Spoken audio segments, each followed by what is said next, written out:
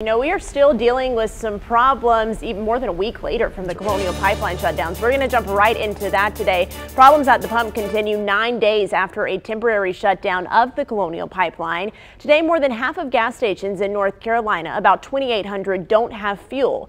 Now, that is better than the more than 4,000 that were out on Thursday of last week. Today, I got an update from Patrick DeHaan. He's the head of petroleum analysts at Gas Buddy.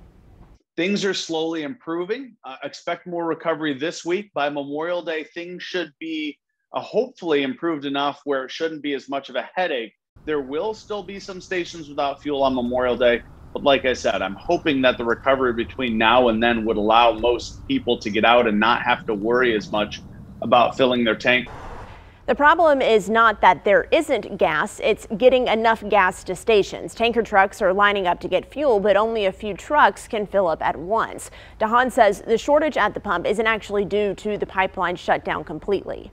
The Colonial Pipeline was the attention getter, but the real issue that made this far worse and far longer was the fact that Americans were putting gasoline in Tupperware, in plastic bags. I mean, even with the Colonial Pipeline operating this whole time, there would be no way for stations to keep up with this level of demand. No way in a perfect world. And so that's the focus, is that the panic buying made this situation much, much worse than it would have been. And this is what caught my attention, gas prices. DeHaan says North Carolina was the epicenter for increases. Prices jumped 20 cents a gallon in 1 week. He said costs should trickle back down, but he says they'll remain high as we enter the summer driving season and as the oil industry recovers from the pandemic's financial blow. Remember, you can always find the cheapest gas prices in your area with the help of Gas Buddy. Just head on over to WFMYnews2.com. You can find a link to their homepage there.